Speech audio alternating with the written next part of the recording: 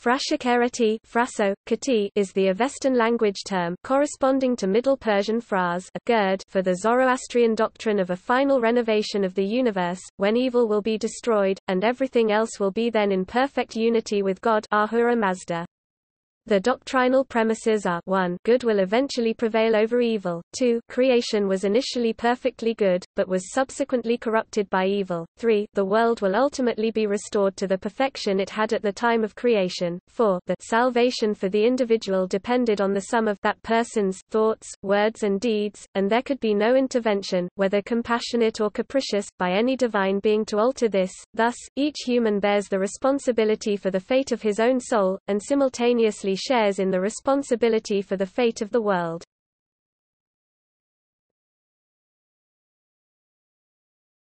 Topic: Etymology and meaning.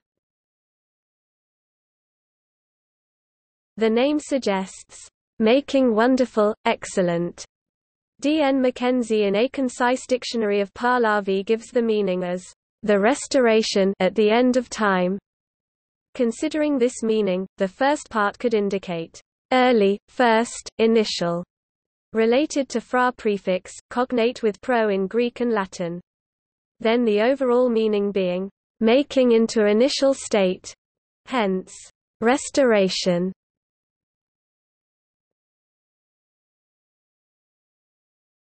Topic: Eschatology.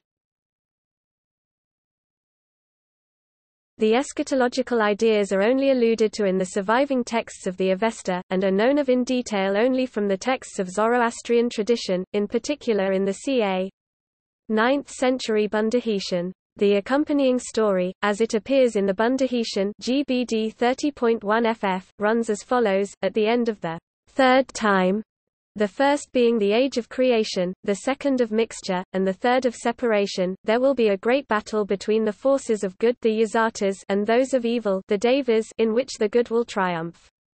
On earth, the Saoshyant will bring about a resurrection of the dead in the bodies they had before they died. This is followed by a last judgment through ordeal. The Yazatas Ariaman and Atar will melt the metal in the hills and mountains, and the molten metal will then flow across the earth like a river.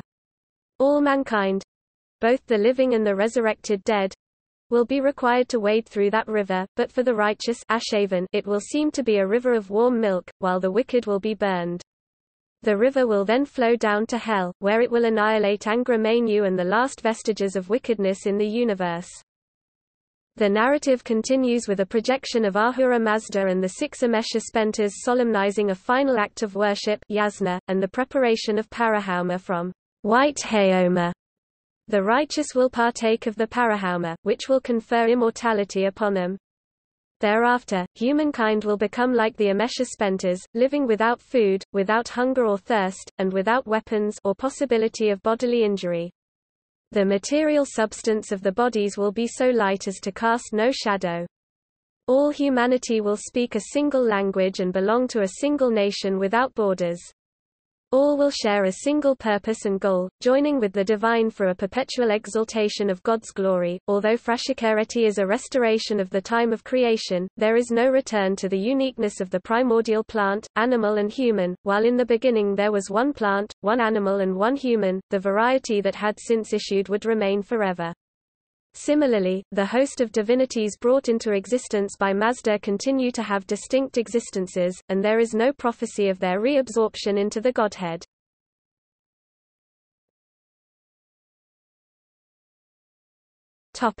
See also: Apokatastasis, Kali Yuga, Millenarianism, Tikkun Olam. Notes